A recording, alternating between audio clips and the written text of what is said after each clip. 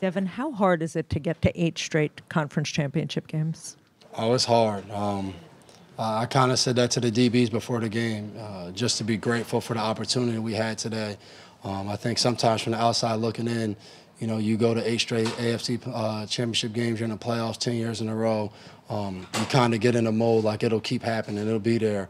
But this is a special group, and I think we're starting to realize that we have one opportunity to try to take advantage of everything that's in front of us. And I thought the team, from the past 2 weeks, you know, the bye week, this week, just a great mindset of putting everything we got out there on the field, practice, meetings, and just have an opportunity to try to work again next week. And it's a blessing. You talk about the playoffs, to go into a game and not know if you'll be at work next week, and to go 0-0 on the clock and know, all right, guys, I'll see you again tomorrow.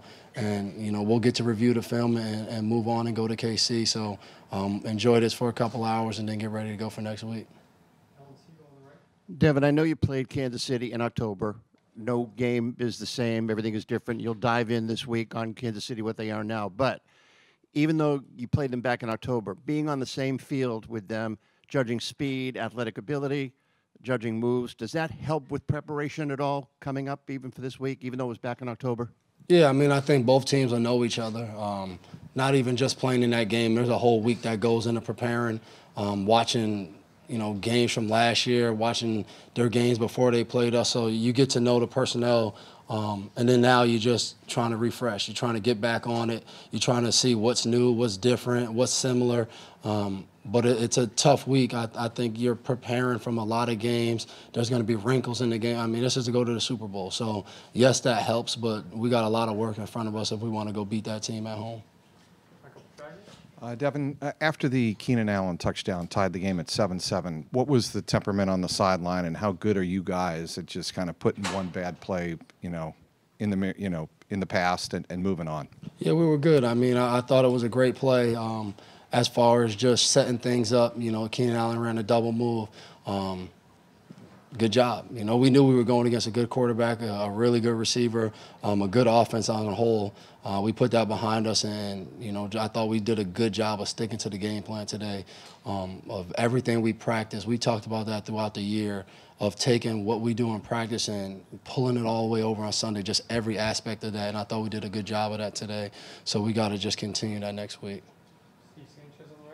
Devin, how hard was it today just with their wide receivers, and just your thoughts on, how they did today with their wide receivers? Yeah, I mean, they have a ton of skilled players out there, and I thought we did a good job of just being aggressive. You know, guys being aggressive in coverage, the front being aggressive in the rush.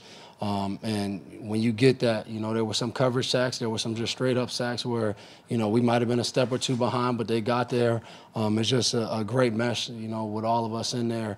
And then we just got to do a better job, and the game gets like that in the fourth quarter of, you know, the game kind of flips. Your game plan flips as all pass. It's kind of all 2 minutes. So, you know, but it feels great to be able to play next week.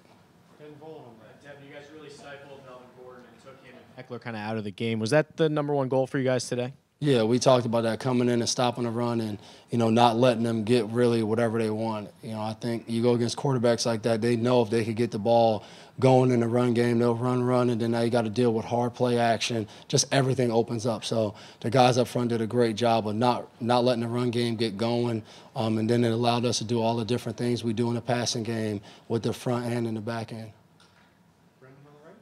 Devin, just talk about how effective the pass rush was, in the sense that, you know, Phillip Rivers really saw a lot of different guys today. Yeah, and it was great. I think a lot of it ended up in four-man rushes and different things like that. Those guys just do a good job of studying, knowing what we want to do in different instances, and executing at a high level. You know, and I think one thing that definitely helped us as a whole on defense was the crowd today. I don't know if they all watched yesterday and saw that Kansas City won and kind of realized like this was the last game here at Gillette, but they were rocking, you know, from the first third down all the way throughout the game. And we love that as a defense. We're trying to make it tough on Rivers. The play clock's dwindling. They're screaming. Like, that's tough to go against. So that definitely helped out today, too. Hey, Devin, your brother's first playoff win. Would you say your brother, would your brother say to you? Not much, man. I'm one of those guys. We've been in this situation. You just want to keep winning, you know. And I let the guys know each time that when we do get a win, realize this is a blessing. We get to come to work next week. So no matter how the game goes in the playoffs, a win is a win. And we'll take it, and that's what I told him. And I'll see you again tomorrow. So, and I won't just see him, at his house or anything. We'll be at work, so I'll take that. Devin, did some of the outside criticism that the Chargers might be underdogs in Vegas, but were likelier to win, did some of that get into the locker room, and does it really have an effect at this point with so many of you having played so many playoff games? No, I mean, I think for us, we were going to prepare and be ready to go, whether you pick us or you don't pick us. But we see it. We see, our quarterback's too old. We're not good enough on defense. The skilled players aren't good. We see it, but it doesn't affect how we prepare. We love practicing. We love playing with each other, preparing. We're going to take advantage of that and come out ready to go no matter what. So, I think, like I said earlier, we have a team with great character, a lot of guys in there with really good character that are going to keep fighting and have already been counted out multiple times, so that never affects us. Last question. When your offense scores 2 touchdowns in the first 3 drives, what does that do for a defense? Only thing we're thinking is get on the field and get back off the field. We play defense. We know how hard it is if an offense has a long drive like we had that first drive. And if we can go and get stops and get them right back out there, it's tough as a defense, for one, to get the adjustments that are happening, to catch your breath. You just feel like you're out there. So I thought we did a good job of that in the first half of going 3 and out, or having, five plays and out, just doing those things to get off the field. And when we do that for our offense, they get going. It's tough to stop them. Thank you guys. Thanks, everyone.